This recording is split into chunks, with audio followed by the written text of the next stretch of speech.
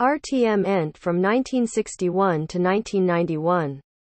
He was also a consultant to Texas Instruments' Education Technology Division, and a mathematics textbook author. Bert Hank Waits II was an American mathematician and professor at The Ohio State University, where he taught in the Mathematics DEPA, Inference on Technology in Collegiate Mathematics, and in 1993 the European Biennial International Conference on Technology in Mathematics Teaching.